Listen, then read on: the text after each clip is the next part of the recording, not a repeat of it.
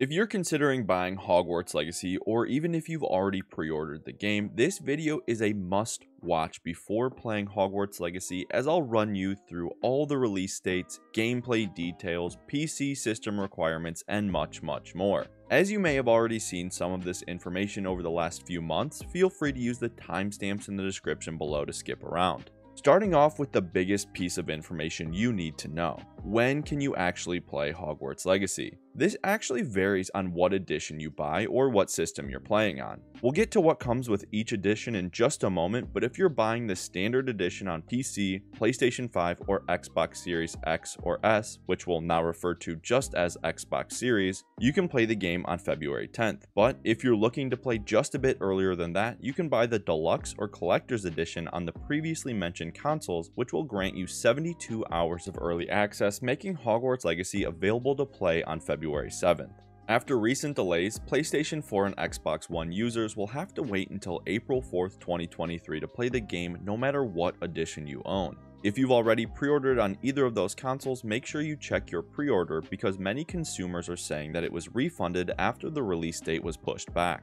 Lastly, Nintendo Switch owners will have to wait until July 25th, 2023 to get their hands on this magical adventure. Hopefully it isn't delayed further, but I honestly wouldn't even be surprised. When talking about release dates, I mentioned a few different editions, and if you're curious about which one to buy, here's what's in each one. It's a bit confusing, so I'll try to simplify things as much as possible. Keep in mind that when pre-ordering any edition of the game, you get the pre-order bonus of the Onyx Hippogriff mount. Yes, you can use other hippogriffs when playing Hogwarts Legacy, but if you want yours to be Onyx colored, be sure to pre-order the game. The standard edition has no bonus content unless you pre-order the game. It comes in at $59.99 for PC, PlayStation 4, Xbox One, and Switch, and $69.99 for PlayStation 5 and Xbox Series. The Deluxe Edition grants you access to the game, plus some nice bonus items in terms of the Dark Arts Pack, which includes the Thestral Mount, Dark Arts Cosmetic Set, and Dark Arts Battle Arena. Pretty simple so far, but here's where it gets tricky. You can pick up the Dark Arts Garrison hat if you get the Digital Deluxe Edition as an exclusive item. Also, the Deluxe Edition for the PlayStation 5, PC, and Xbox Series will grant you 72 hours of early access. Pricing on the Deluxe Edition are $69.99 for PC, PlayStation 4, Xbox One, and Switch, and $79.99 for PlayStation 5 and Xbox Series. If you aren't sure if you want the Deluxe Edition or the Standard Edition, you can get the Dark Arts Pack for an additional charge later when buying the Standard Edition of the game if it seems to interest you after watching a few videos.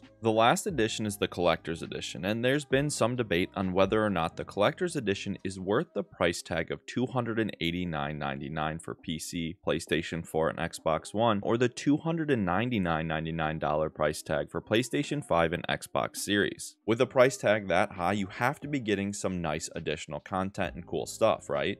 Well, not really. The Collector's Edition comes with everything from the Deluxe Edition, plus a life-size floating ancient wand and book base, a steel bookcase, and a Kelpie robe in-game cosmetic. Underwhelming in my opinion, but if the Collector's Edition's for you, then get it.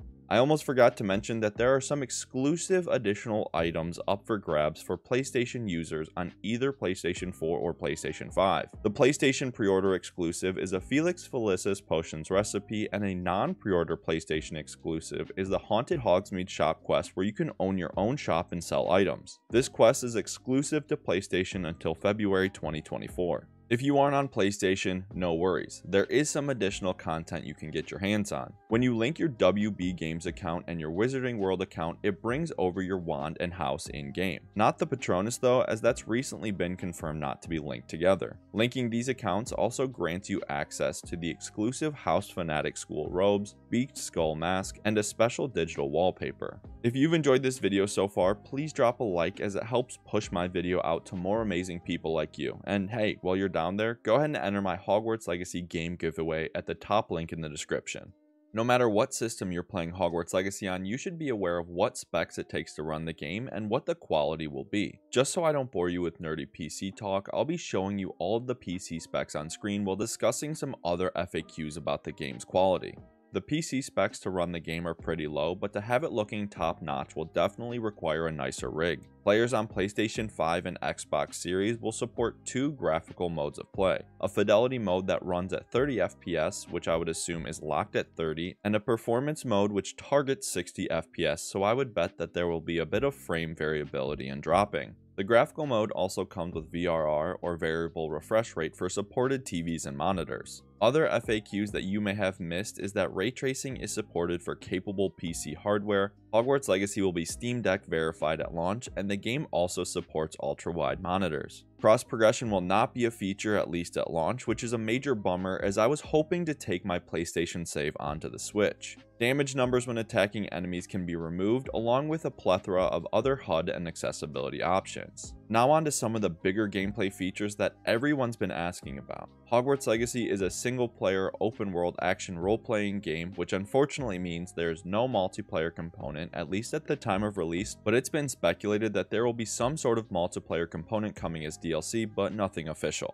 Hogwarts Legacy is a true Wizarding World fan's dream, as it includes all 4 immersive common rooms with different music in each of them to set them apart. There are also other familiar locations throughout the castle like the Great Hall, the Defense Against the Dark Arts classroom, the Forbidden Forest, and even the Quidditch pitch, although Quidditch isn't playable. You also can't play Wizard's Chess or Gobstones, but there are plenty of other minigames to participate in. For the first time in the Wizarding World, you get to explore the hamlets around the castle and even go to Hogsmeade, where you can shop for all your Wizarding World needs and even run your own shop as part of that 1-year timed exclusive mission for PlayStation. You can ride, tame, breed, and even just care for magical creatures in the Room of Requirements and the vivariums that you can customize that fit those magical beasts. The Room of Requirements is your base of operations, letting you completely customize it from top to bottom. Now, we aren't 100% sure what this looks like or how it works, but it's truly amazing. There's no morality system in the game, but it has been said by game director Alan Tudyk that your choices do have an impact on other characters in the story. Classes are a narrative story beat, which means you don't have to go to class every day, but they will help you progress your main quest lines. There are plenty of characters for you to meet, including 3 confirmed companions, one for Gryffindor, Slytherin, and Hufflepuff, along with all the other students and professors that will share your time at Hogwarts. Jumping, swimming, flying on brooms, and over 20 spells have been confirmed. Combat looks fun, immersive, and like something that you can truly master and have fun with, but also simple enough that anyone can do it.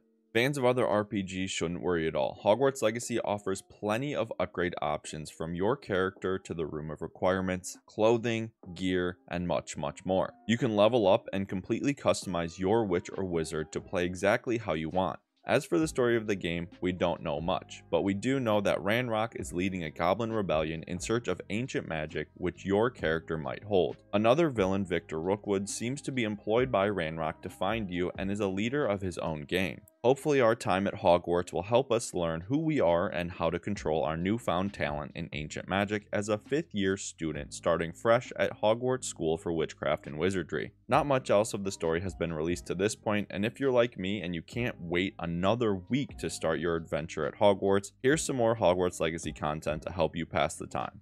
Thank you for watching. I'll see you in the next video.